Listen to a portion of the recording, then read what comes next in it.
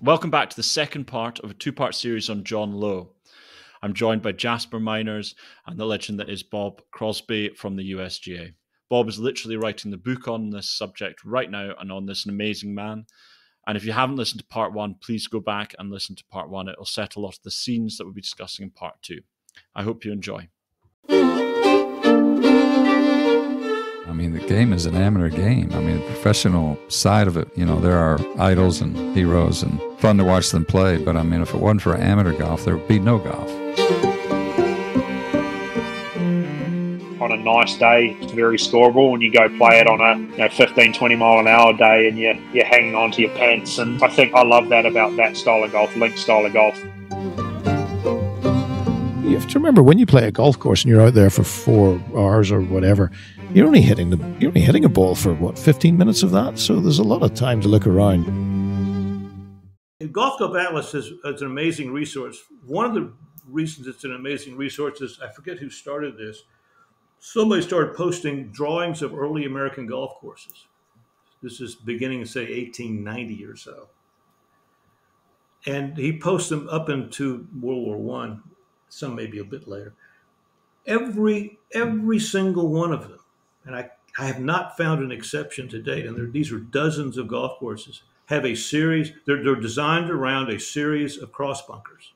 Every hole, if it's not a bunker, it's a road. If it's not a road, it's a creek or a mound or something.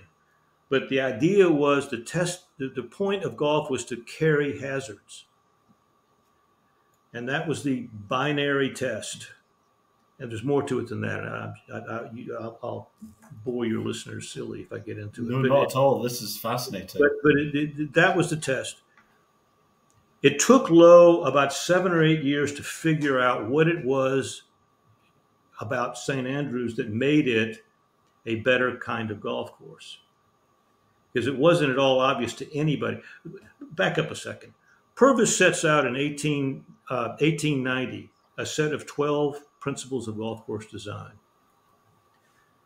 They basically say what we've been talking about cross hazards and hole lengths and things like that. It was, and this is the surprising thing to me, and I'd be happy to be told I'm wrong, but I don't think I am. It was the first articulation of golf principles of golf architecture ever. Old Tom Morris did a lot of golf courses. If he was following some sort of principle in the way he designed those golf courses, he never said what it was, never wrote about it. Lots of people, a lot of golf courses were built before Sandwich, but nobody had ever articulated a set of design principles. Purvis did. It threw everybody, particularly conservative Scottish golfers, on their heels. They were wrong-footed. They didn't know what to say because there was no precedent for it. There was no precedent for it. So they had to figure out how to respond to Purvis. It took Lowe until 1901 to come up with an alternative theory of golf architecture. And it turns out that the theory he comes up with is still at the heart of strategic golf architecture. Still the motivating dynamic that you see in modern golf courses. Do you want to explain what that is? Yes, thought you'd never ask. Lowe argues in 1901 that there are two ways to think of how golf is best played. Lowe was such a good writer. He said one way is to think the way you should play golf is to hit balls over hazards. Okay. He said there's another way to play golf, which is to place your shots in proper places, which make the next shot easier. And he said, St. Andrews is a course where that's the case, where the idea is there are very few occasions at St. Andrews where you have to carry a bunker, but you do have to put your ball in the right spots to open up the green to the next shot. Down the right-hand side, pretty much every single hole. and that simple contrast between a golf course that wants you to carry hazards versus a golf course that wants you to place your shots was the dagger to the heart of Victorian golf architecture. It never recovered. In fact, to this day, there are very, very few Victorian golf courses left.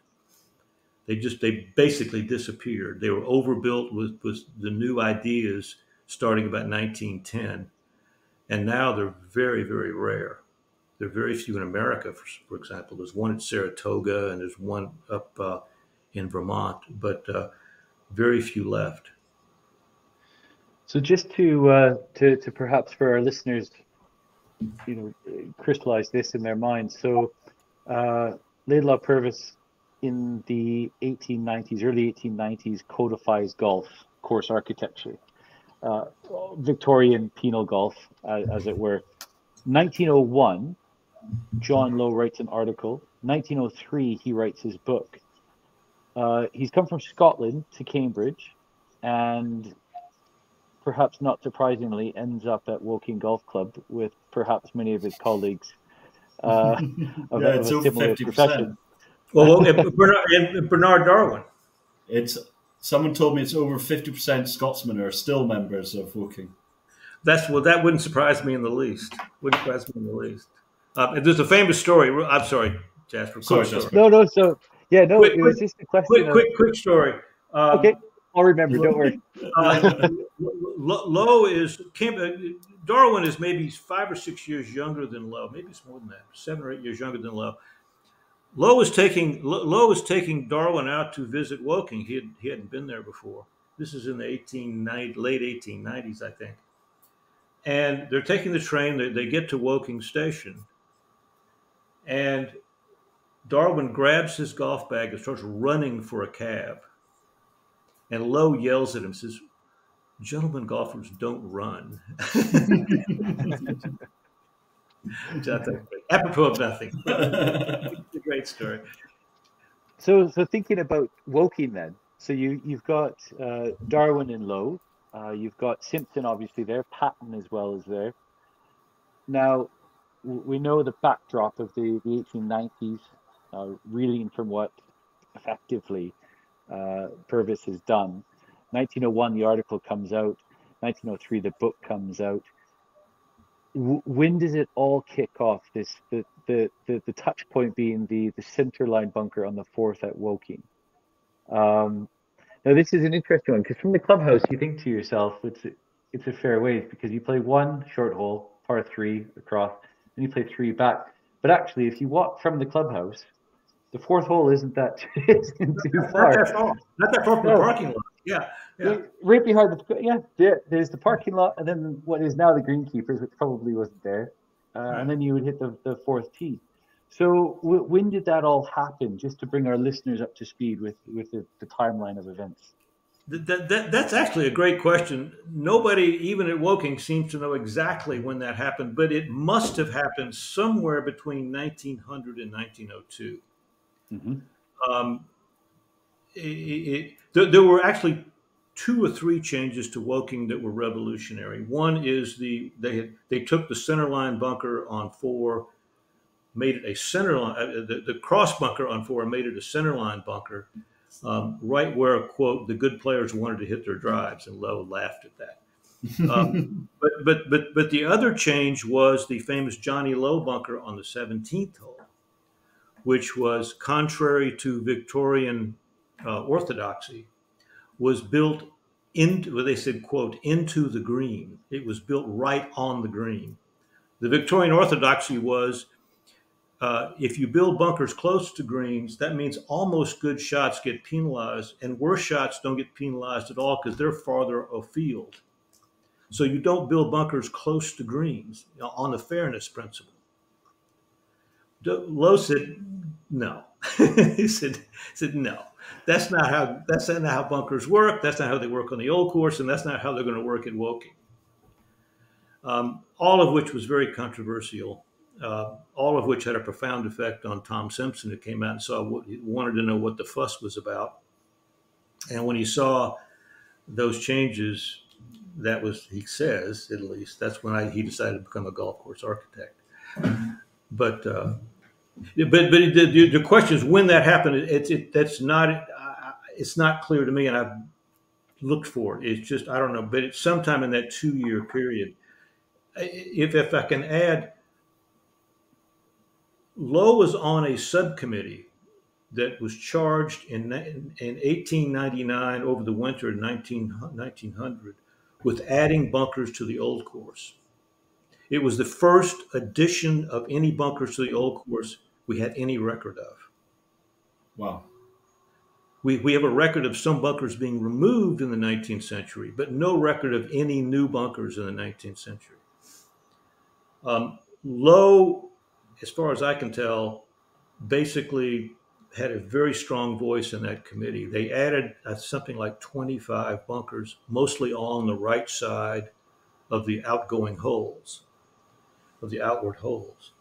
But that occasion, those deliberations, I think, caused him to think hard about what it was about bunkering at the old course that made it work so well versus the kind of bunkering Purvis wanted to build. And there was some talk in 1900 that the old course was becoming obsolete, that they needed to build, tier after tier of cross bunkers, just like Sandwich. And Lowe and others said, no, we're not going to do that. But to make his argument, he had to say what it was they were trying to do otherwise. I mean, what kind of golf was St. Andrews calling for that was different from Sandwich's? And it gets back to the idea that St. Andrews asks you to place your ball and not hit over stuff. And I think those deliberations about the bunkering at the old course had a profound effect on Lowe, and I think he carried them to Woking with him when he was there confronted with a Tom Dunn Victorian golf course that I don't think he must have liked very much, and decided and was given the leeway, he and Patton, to make changes. How did the club react to his changes? There are a number of accounts from Darwin who says people were furious, just furious. All kinds of meetings, upset. They would go out together to look at the bunkers, just furious, big brouhaha. But Darwin goes on to say, a couple of months later, people came back and said, it sort of makes sense. But it was typical of Lowe that he would go ahead and did it, and what the hell. So Woking, as I hear it, in terms of golf course architecture, is one of the most important things one of the most important golf courses in history. I think so, yeah. It sounds it's the inspiration for the people, a lot of the greats of, really the truly great first golf architecture, written down golf architecture era. I think that's a fair statement. Remember that Colt preceded Lowe at Cambridge. They actually didn't play in the same golf team, but I won't get into it. Lowe had to put off going to college for 2 years because of family issues. A father died, a brother died, there were all sorts of issues. So he put off. He would have been in the same class with Colt. They were in the same class, joining the RNA in 1892, I think it was. But they were very close friends, and there's little doubt in my mind that Lowe had a profound influence on Colt. Colt says so.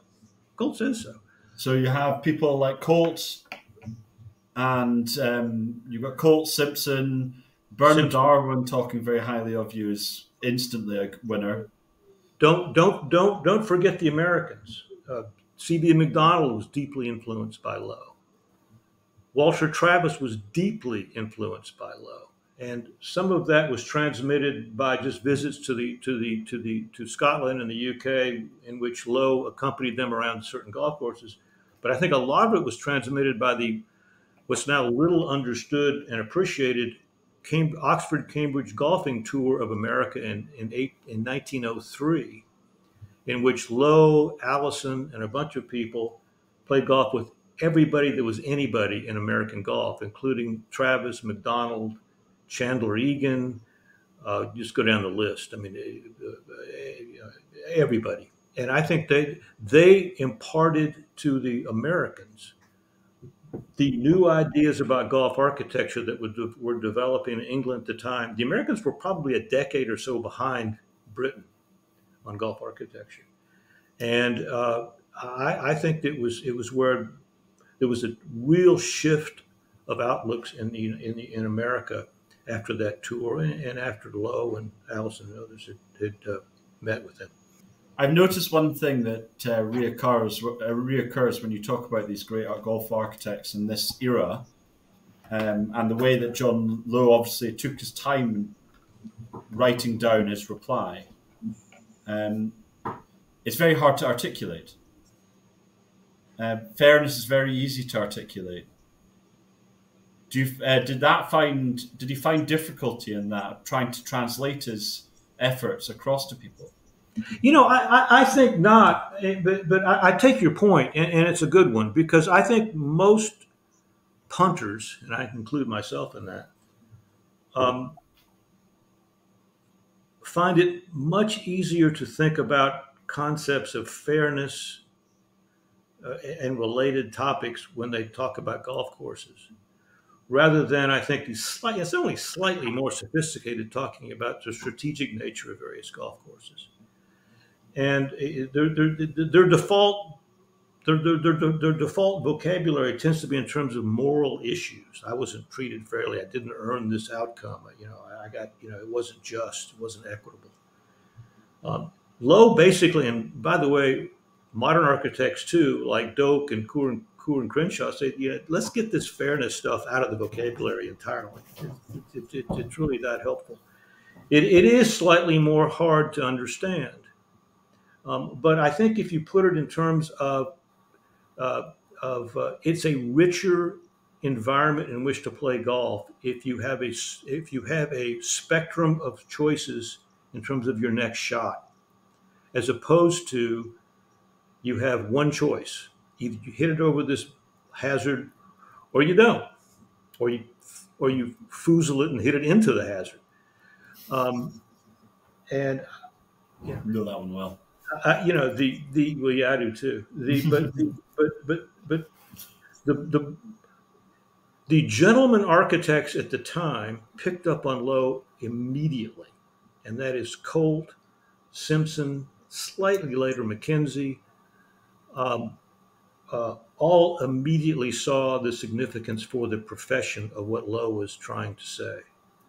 It's unbelievable. It's like someone fiddling with a few windows in a building and becoming the most profound architect of all time. It's it's crazy, the idea of this man who changed a few bunkers and then created one of the greatest eras of all time, probably the greatest golf era of all time. Well, don't get me wrong. It wasn't the change of the bunkers was part of it, but he also wrote prolifically at the time, although mostly in periodicals. And he wrote for the Atlantic News, the Athletic News. He wrote for the Pall Mall Gazette. I may be pronouncing that wrong. He wrote a lot in Golf Illustrated. He wrote his book, which the chapter on the links is revolutionary. And then all along the way, he wrote the Nesbitt's Golf Guide, which was an annual published every year from about 1904, I think it was 1904 till 1912, was his baby. And it contains some of the most fascinating articles on golf architecture. It contains, I think, the first golf course rating. He had two rating systems, one done by amateurs and one done by professionals. And the amateurs all rated the old course number one by a long shot. The professionals didn't. It was way down the list somewhere. They like sandwich, by the way. Well, I was going to ask that if we're on that topic, do you think that because the game has been, particularly in America, maybe not so much in the UK, it's been very much defined by the professional game over the last 100 years, has made fairness creep back in after Lowe? Absolutely. And Tom Doak has written about this, which is I having been on a Greens committee, I agree entirely that there's a lot of pressure from members at various clubs to make his course fair. They hate lies that, they didn't think that they should have gotten, that sort of thing. That's still very much around. And I think you could argue that there were two basic warring camps about the game, and not just golf architecture, but the rules. Do you regulate balls? That sort of thing. One was sort of the Victorian, what Lowe call it, the equity party, and the other was the conservatives, the Lowes, the Colts, the McKenzies, people like that. I think those two camps, which really began warring very clearly about 1900, those two camps are still going at it. It's common not just in golf, but it's in everyday matters, right? In everything.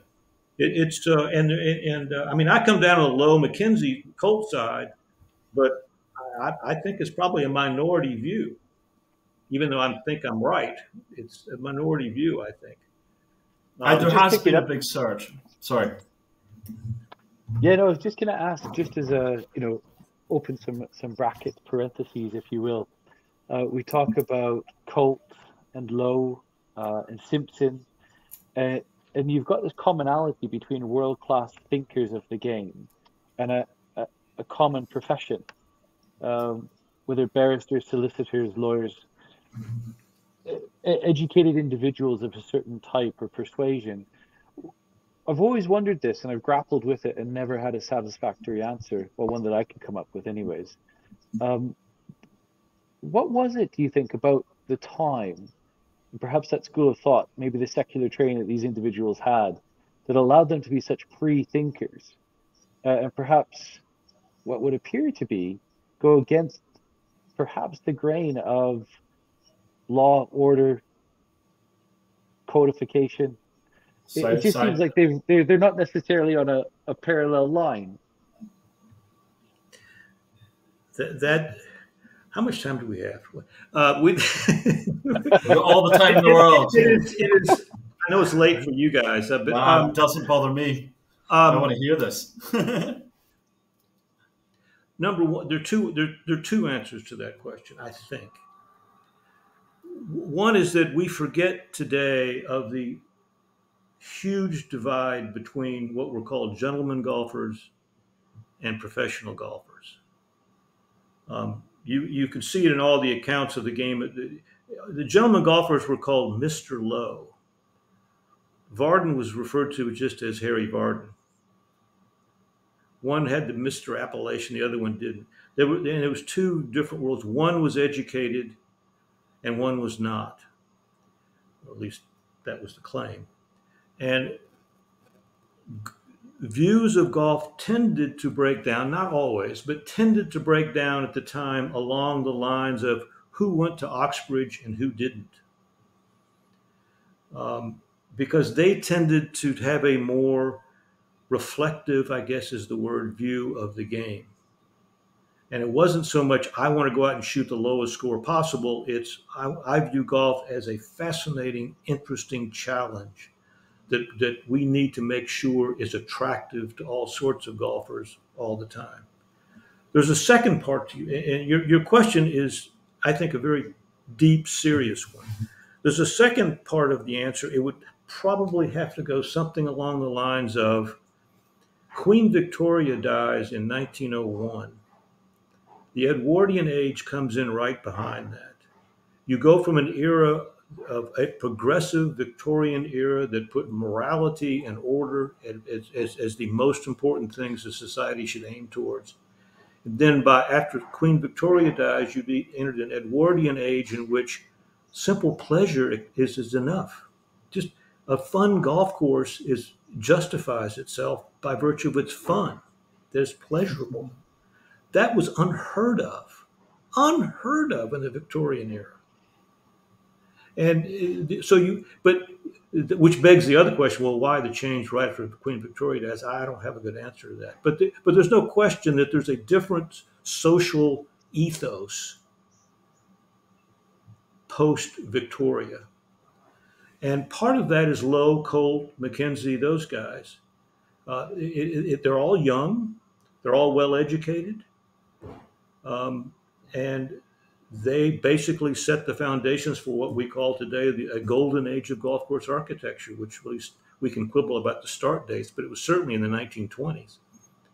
And that's when they were in their heyday. Jasper, don't forget, it had to take a Scot to start an idea, right? That's it. Yeah. Takes a Scot to be the. So it's one of the fun things, and also one of the most difficult things about trying to write this book is you get into those social historical issues, because both Lowe and the people he was arguing against, which is Purvis and others, were deeply embedded in their own times, in their own social milieu, and and their battle over golf is a microcosm of larger battles going on in British society at the time. It's almost a seamless continuation of larger cultural battles going on at the time. And it's fascinating. That is fascinating. Right, okay, so probably the most relevant thing in discussion right now is the ball rollback, particularly with it coming in a year and a half or so. But we know that from our earlier discussions that John Lowe had the exact same problems with the equipment of his day. Do you want to elaborate on what challenges he faced rather than the modern day? Sure. The Haskell ball shows up in Britain in the fall of 1901. It's viewed initially as just a novelty item, but it very, very quickly catches on. Most estimates have it added about 20 yards to the drive. Lowe saw immediately, Lowe was a very smart guy. Lowe saw immediately the threat it posed to traditional golf courses, and thought that initially he thought that it ought to be outlawed, that the gutty should be the standardized ball for the game. Recall that there were no rules about balls at all until 1923. None. So that people played golf, and this includes Jones back in the day. Well, I'm sorry, Jones would have been after some of these ball regulations came in. But typically you played with a large ball to play downwind. You would play a small ball to play into the wind. You'd play a heavy ball for dry turf. You'd play a larger ball that's easier to hit out of the rough. And so they would carry 30 or 40 balls, and they weren't just, they were 7 or 8 different types of balls. All of that was perfectly legal. There was no rules about golf balls. Lowe felt that the Haskell presaged further developments in ball technology that would further render obsolete traditional golf courses. Couldn't have been more right about that. On the eve of World War I, there is a growing consensus that something needs to be done about the ball because it's going too far. World War I comes, and all that's put on hold. Lowe is at the time chairman of the Rules Committee. They come back after the war, and Lowe says first order of business is to let's create a rule about balls. And they come up with the Max Min rule, which we still have, which was to say it can't be any smaller than X or way more than Y. There were different iterations of it at the time. But that was the rule they passed in 1920. I think it was effective in 1921, I think. He and Arthur Kroom, who was on the committee as well, worked very closely with the ball manufacturers in 1921 to set a standard that would work for their manufacturing facilities. There was a very cooperative effort. And the manufacturers assured Lowe that this was it. This was pretty much as far as the ball is going to be able to go. And so Lowe announces with the promulgation of the rule that, well, we finally licked the ball. I'm just delighted. And I'm going to retire now. He did retire. It turned out the ball manufacturers were lying. They could take the max min rules and build a much, much longer ball, which they did. And through the 20s, there were continuing debates about what to do with the ball. But Lowe died in 1929. I think it was from a throat cancer. He was 59 years old. Bitter about that, very sad about that, because he thought he had tamed it, and he didn't. It turns out we still haven't. But that was towards the end of his life, the big issue for him. And he felt he failed, and he felt he got lied to, and he did. Because they were trying to set a standard the ball manufacturers would use as the sort of the last gasp of ball technology, and that just didn't happen. So he fought bitterly. He lost friends over it, but for 20 years. So. And if that was the situation with the ball, Bob, with regards to clubs, we know there is a progression from perhaps the long nose to something that would resemble, say, an early persimmon of sorts. Nowadays, a more modern-looking club. But where was Lowe on that? Well, this is pre-Lowe. There was a bulger that was invented by probably Willie Parkins, but they disputed who. But the bulger, the face of the convex face of the driver, we still use that to some extent. But that's pre-Lowe. The big issue for Lowe was Walter Travis's winning the 1904 amateur at Sandwich using a Schenectady putter, which the Brits thought was cheating. It was a center shafted putter, which meant the face angle meant less. You could, because you hit the ball at the shaft, so you could. And the Brits banned that. The Americans objected and did not ban it. The interesting thing to me is that Lowe was such a conservative and such a powerful man in the R&A that even though the USGA about sometime in the mid-20s, I don't have the exact dates, basically said steel shafts are legal. And the R&A, because of Lowe's adamant opposition, did not make them legal until after Lowe died. The other thing they waited till after Lowe died to do was to adopt the 14 club rule. Lowe apparently carried 30 or 40 clubs. So the R&A was behind the USGA, I think, on both of those issues, but it was primarily the legacy of Lowe. They wanted to get him dead and buried before they dared authorize steel shafts and that sort of thing. Well, he seems to be quite a force of nature, John Lowe. And how do you think he would deal with things if you exhumed him and brought him back alive and sat him in the R&A Rules Committee right now? What a great question. He is spinning in his grave right now. Any rule, and what was it, 3 or 4 years ago with the fiasco at Oakmont where Johnson ball moved and said it didn't move, and I forget which green it was on. They have since changed the rule to say that when you address the ball, if you didn't intend to move the ball, it's not a rules violation. Lowe would be going, what are you guys doing? Intent has nothing to. It makes enforcement of the rules subject to an interpretation of a situation that's impossible to do well, because I can't get in his head. And if you address the ball moves. That's the penalty. End of questions.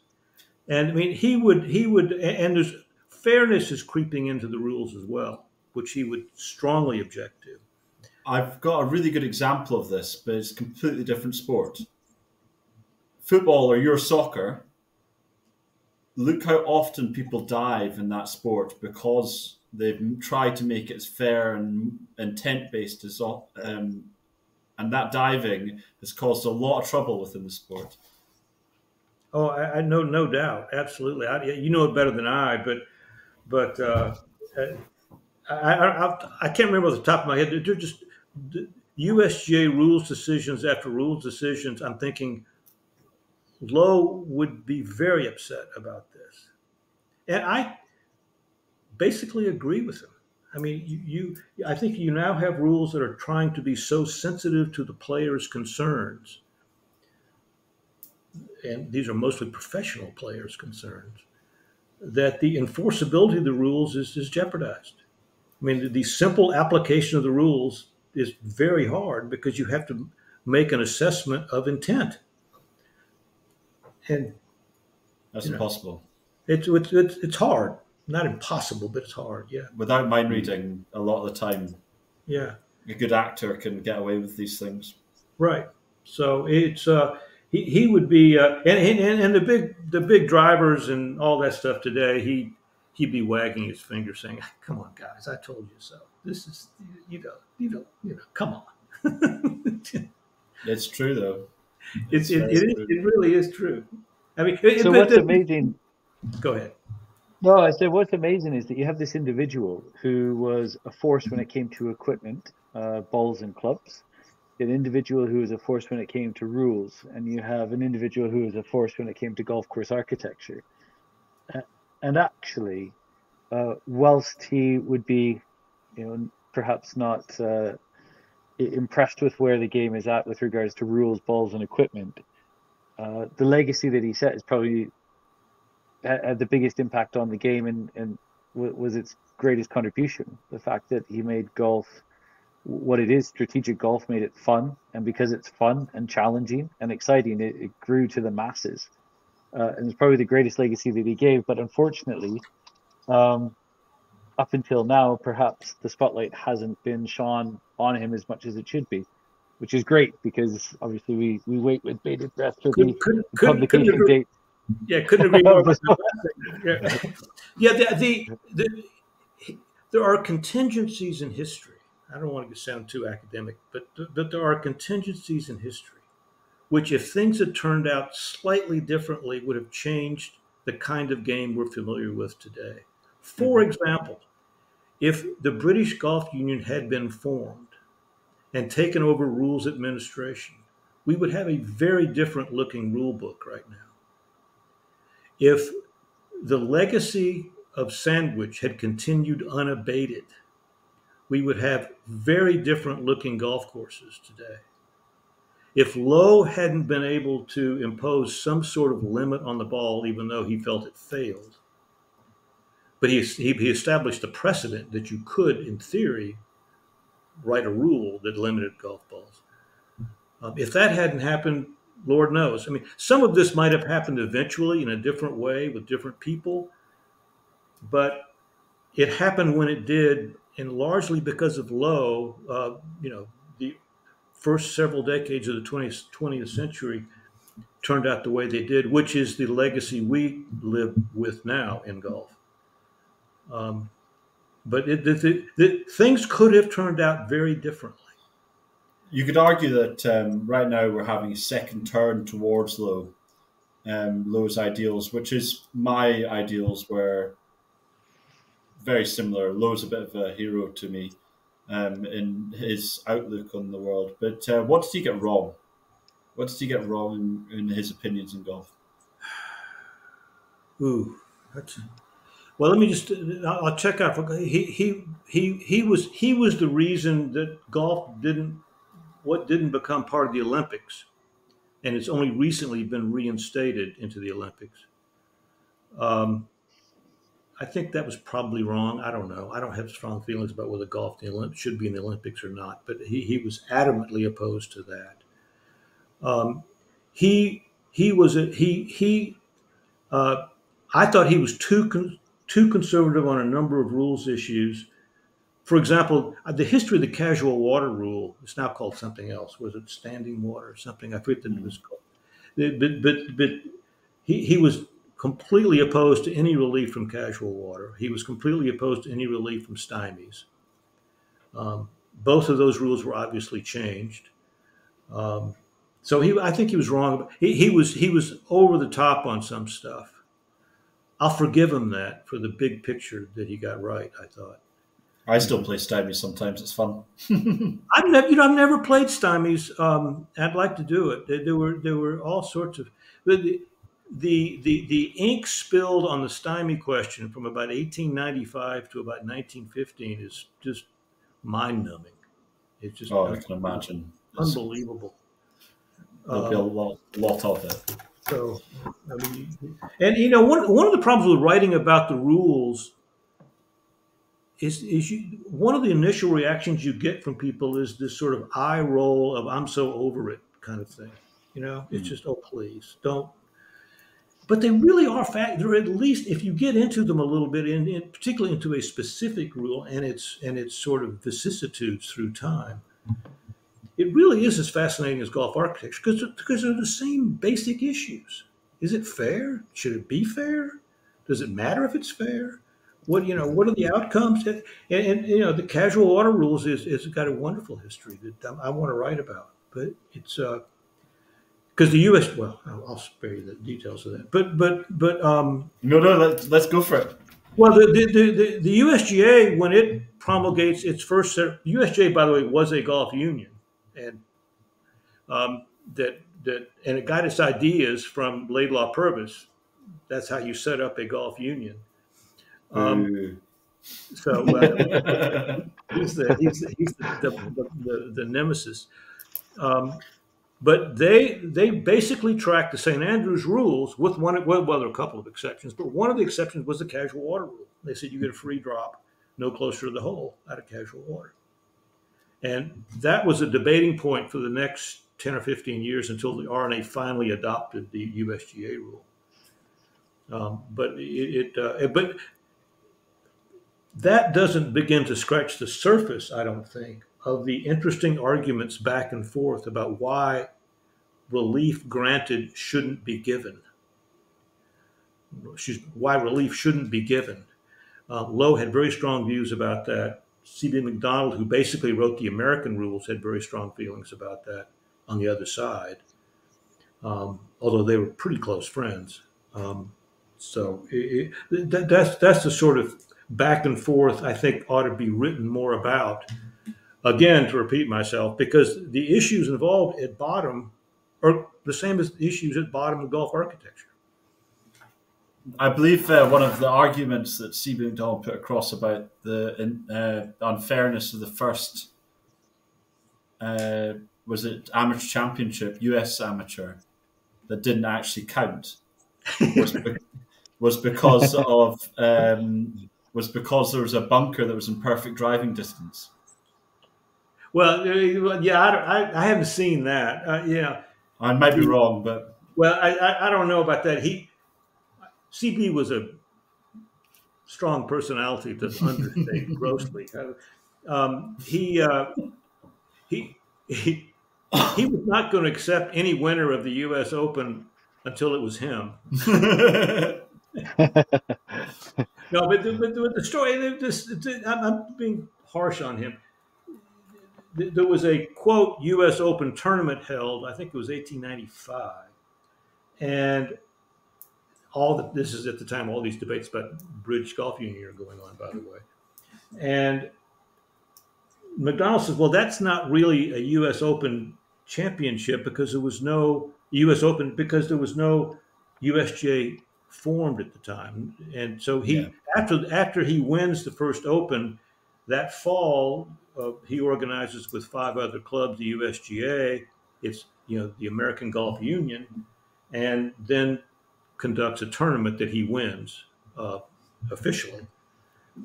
So in fairness to McDonald, there was the existence of the USGA had to precede the existence of its Open Championship. So there was the other one that I liked from that was the fact that apparently someone putted like a pool cue. Like who? Like a pool cue. Like I don't know if that's true. Just a rumor. I haven't seen that, but I know that there have been people who've tried to do that, and I don't know what happened. I mean, there was some notion that it wasn't a golf stroke. It actually pays off to go back and read that stuff, because it's and first of all, they're beautiful writers. They're all classically educated, and it's not dead. This is not like you're looking at sort of an old physics that's been superseded by Newton or superseded by Einstein. This is still living stuff that the issues are still very much alive and are not resolved. Yeah, it's amazing how we haven't advanced in any way. Right. That just shows you how much it is two warring camps, because no one can agree. No one can agree. I mean, the identity of the game is always up for grabs. Everybody, and it which is why we love it so much, because it's from year to year not entirely clear what the identity of the game is. Lowe had his ideas, Purvis had his ideas, different professionals had their ideas, but it's never been entirely resolved. And maybe further to your point, Bob, that's maybe a really nice way to put it too, or think about it, is that back in the day there was a willingness of mainstream media, these periodicals, that would publish these letters from individuals who had their various, axes to grind on their side of the conversation, whatever it might have been. But the conduit to get that to the masses, they were a willing party in that to provide differing points of view. Where that has now ceased, everything is down the line. We're very central, as long as no one's offended by anything, we'll just kind of take that tack. But perhaps that's also this proliferation, to your point, of things like podcasts, microbloggers, Twitter accounts, all of that kind of stuff. Perhaps it's just instead of going through that central funnel of a mainstream periodical, we actually have, instead of one large conduit, we have perhaps many smaller ones. But there does seem to be a small shift towards people who are thinking about these things again, which is nice. I think you're right. I think the modern social communication stuff, you can bypass the media is dying. I mean, I get Golf Digest and Golf Magazine here in the States, and they're dead. They're dead. But podcasts, your podcast, other people's podcasts, actually have some interesting idiosyncratic voices, which are worth listening to. There's one last thing I would like to ask you. Sure. You're not getting away without this, okay? Everyone has to answer it. And okay. It doesn't have to be 5, but can you give me your 5 favorite golf courses? Not best, your favorite ones. The ones that mean the most to you. 5. It doesn't have to be 5. I had someone say 13 once, so. Old Course, Augusta National, that I've been fortunate enough to play several times. Myopia, which my golf team, that was our home course.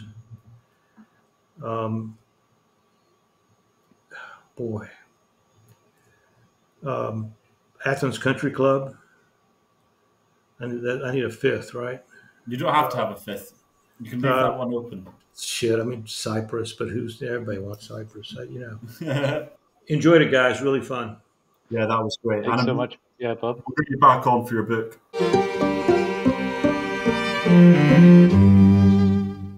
Genuinely, Bob, thank you very much for giving us your time. I know you're the busiest man in the world right now with the new museums being opened, and it means a lot that you could educate us on such a special man. We'll give all you guys an update on timings and dates for Bob's book whenever it comes out. Thank you very much to all of you for listening to this 2-part episode. We can't do it without you. So please subscribe, rate us, share, do all of that. If you want to get in touch, please go on to our social media platforms, official Top 100 on Instagram and Top 100 golf courses and not everything else. Or just get in touch with me directly. It's james@top100golfcourses.com. And please remember, play fast, lunch slow.